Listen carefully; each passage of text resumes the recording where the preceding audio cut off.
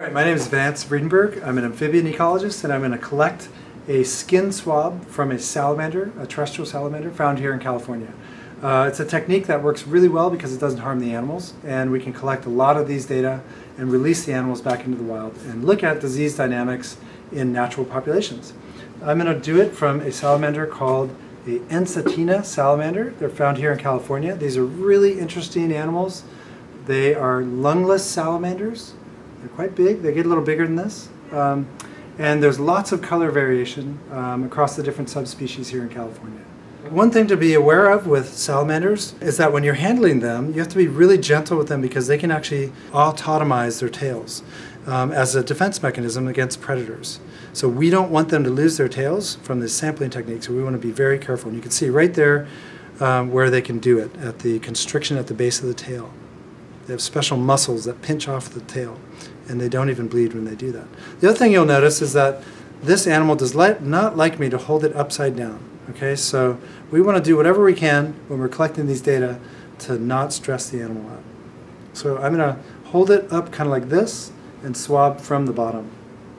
All right, so to do this, I need a pair of gloves, which I already have on. I need one of these special swabs that we use. Okay, it's made of synthetic cotton. And then I need a vial, which I have down there, which I'll use in a second. All right, so I'm going to hold this animal up, and I'm going to take 30 strokes from the ventral side, the bottom side of the animal.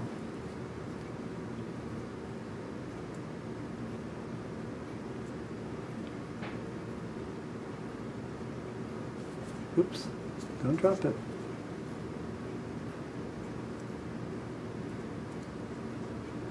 All right, now I'm also going to try to swab his little fingers, his little toes and fingers as part of that, but it's a little hard to do.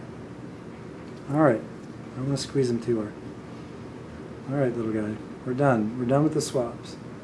So now I can put this little guy back down, and I can break off the little swab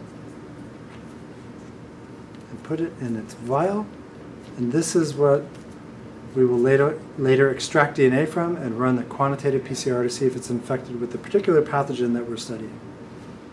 This salamander right here in front of us is the Batrachioceps luciae salamander from the Santa Lucia Mountains here in California.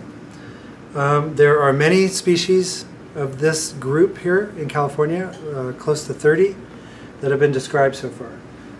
Now these guys like to walk a lot. When you're holding them, they're really small and delicate.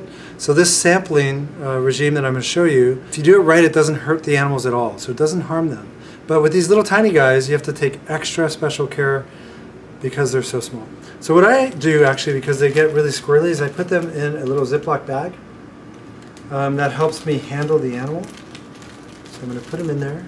And then what we want to do is take 30 strokes from this little swab right here. So here's our chytrid swab that we use. And there's our guy in the bag. So what I'm going to do is basically have him be in the bag, and I'm going to slide the swab in under him, and I'm going to sample the ventral side of the salamander and try to get 30 swabs from this guy. It's very, very difficult, as you can see. They like to move around. I'm counting in my head.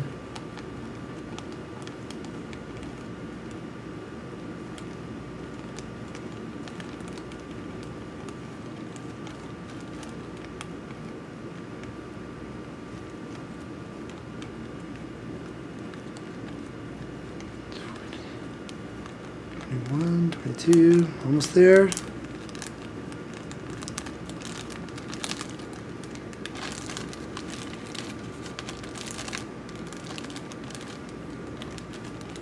Okay, that's 30. Now one of the things you have to be really careful of with these salamanders is that they can autotomize their tail. That is, they can pop off their tail on purpose. So you don't want to swab their tail because we don't want them to lose their tail. That could be really bad for their health, although they would survive it. It's an adaptation they have to avoid predation.